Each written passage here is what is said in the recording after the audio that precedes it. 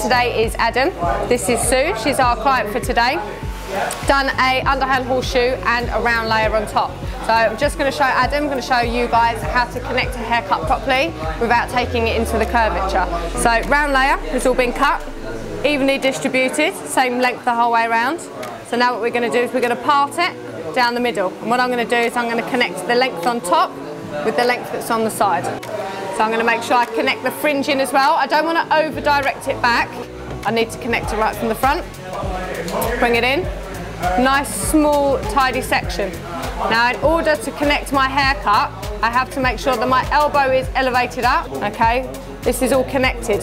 If I relax my elbow, my finger goes into the curvature, keeping my elbow up straight to make sure that I'm connecting at 90 degrees and cut.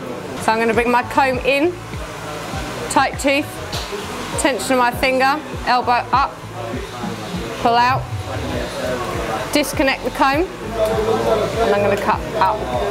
So, comb and scissors, your turn. So, keeping that elbow elevated, finger out square, that's it. Nice small tidy sections as you're sweeping back.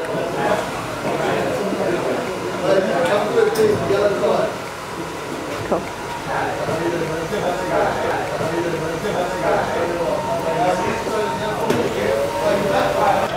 Right, these little bits here, just make sure you pick those up.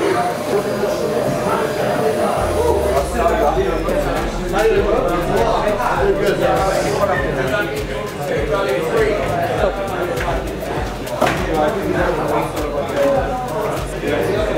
Brilliant job.